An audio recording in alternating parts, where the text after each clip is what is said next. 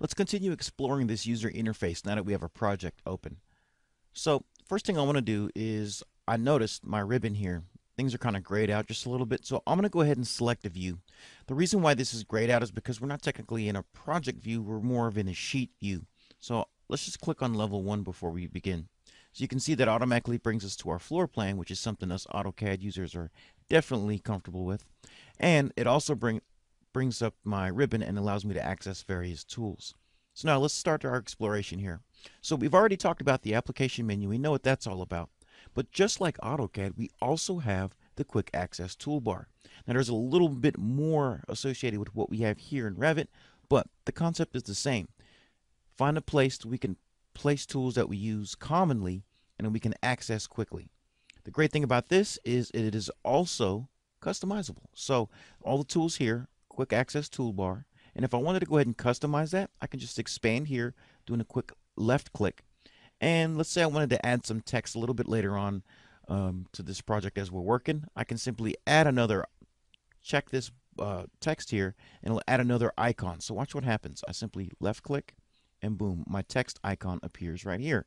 So I have the ability to take away tools and also add tools, and that's our quick access toolbar. Now just to the right of that, we also have our information center. So here we can also do things like get help. We can also access the communication center. We can sign into Autodesk 360, and we can also access the app store here as well. And we can also, expand and close out our project. And that takes care of our quick access toolbar as well as the information center. And both of those are very similar to what you may have seen in AutoCAD. Now, another great thing about the way the user interface is broken down is, and the fact that it's very similar to AutoCAD, is that our tools are organized into ribbons. Basically, everything we need is set up here on a bar at the top of the screen, is what Revit calls the ribbon, as you will probably know being an AutoCAD user. And just like AutoCAD, the ribbon is actually divided into various panels. So in this case, we're actually in the architecture ribbon, and it's broken down into various panels. We have a select panel, build, circulation, model, room, opening, datum, and even work plane. Now, because there's so many tools and so many things that we can do with Revit, we have to find a way to organize this. So just like with AutoCAD, your ribbons are actually organized into tabs as well. So the great thing about Revit is various disciplines can work on a model or a project together. So we'll have you'll notice our tabs are also set up by discipline. So architecture, we'll have structure, where we're working with more things like structural members, connections, and foundations and reinforcement. We can even go to a systems tab where we're dealing with more mechanical items here, even fabrication issues, and we're dealing with piping and plumbing and even electrical. But not only that, some tools that all of the disciplines will probably use will be our located in our insert tab, our annotate, analyze. Architecture will probably be the main ones using massing, but you get the point. The ribbon is basically divided into, or actually organized by tab and divided into various panels. Now let's take a look at what happens here. There's a nice area on this user interface just below the ribbon, and that's called the options bar. Now you really don't see anything now, but this is actually where the options bar is located.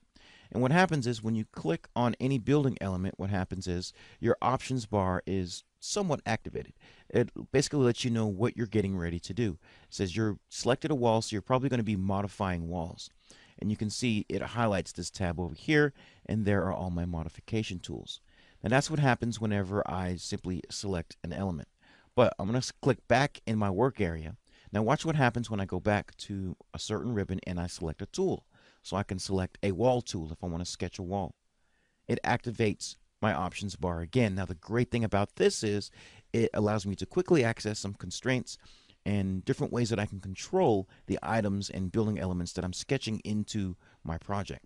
So for instance, we set up a wall, we activated that tool, we can actually control the height of that wall, what level it's on or what story it's on. We can control the location line, which basically determines where at in the line am I basically controlling the positioning of this wall. Is it the center line? Is it the exterior face? So on and so forth. We can apply offsets. We can create radii as well, and I can also do some wall joins as well. And those are little things that we'll run into a little bit later. But that's the options bar right there. So there's two times it activates. One when you select a tool, and the other when you select an actual building element. All right, so another area on our user interface is basically our main draw area. Since we're here, just below our options bar is our main draw area. And this is where you'll see all your views and all your building elements. Now, when we're here in a 2D view, you'll notice just to the right, we have our navigation wheel. Now, this is very similar to what we have in AutoCAD as well. It's the ability to kind of navigate through our project, looking at it in a 2D way. So we can orbit around and do things like that. So if I want to zoom in or zoom out while I'm here in my draw area, I can simply use the wheel on my mouse. So pushing the wheel up will zoom in, scrolling backwards towards me, it will zoom out. Now, if I want to zoom into a particular location, I can actually select an element, then zoom, and Revit does a nice job of focusing in on that element. Had I not selected that, and I tried to do a zoom, let's say I wanted to look at this area here, and I'm just simply zooming here in the middle, it's not going to work very well. So make sure your mouse is either in place or that building element is highlighted, and the zoom works much more better and much more beneficial. All right, so we can even or pan around here in 2D as well by squeezing down our mouse. So that gives us some 2D controls as well. Now, just below our draw area and just below our navigation wheel, we have our view controls bar. This area is great because we can actually control the scale of our drawings. So you can see here we have an initial scale set up of 1 to 100. If I wanted to, I can switch that to something, let's say, 1 to 50. And now my view scale has changed.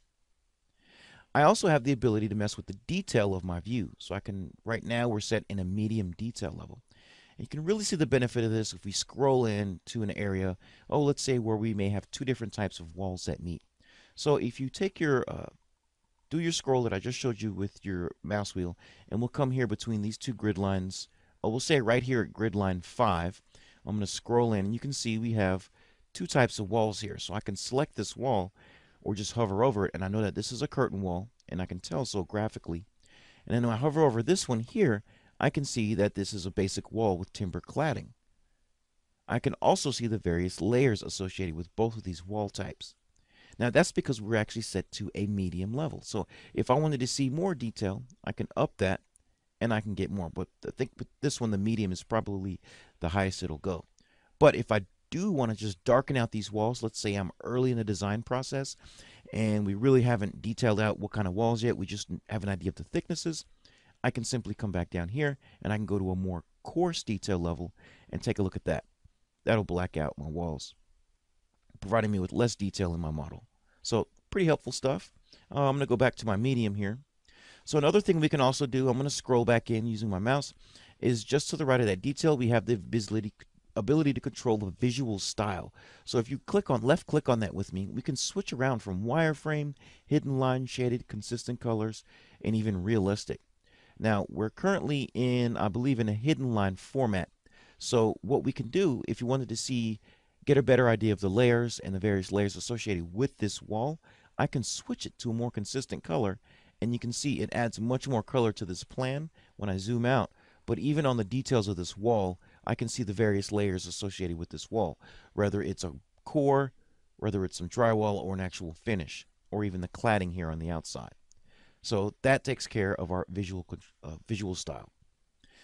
Just to the right of that area, we can actually work with SunPath. We're not going to get too much into that. That's more of a 3D tool, I would say, if you're doing some solar studies. We have the ability just to the right of that to turn our shadows on and off. That's a nice effect if you're trying to get the 3D floor plan view. So let's scroll out of this floor plan just a little bit, and let's turn our shadows on. So currently you can see with this red X, that lets me know, hey, your shadows are off. So if I left click it, you could see my shadows come on. And I know it's on because there's now no more red X over the shadow. This is a nice effect.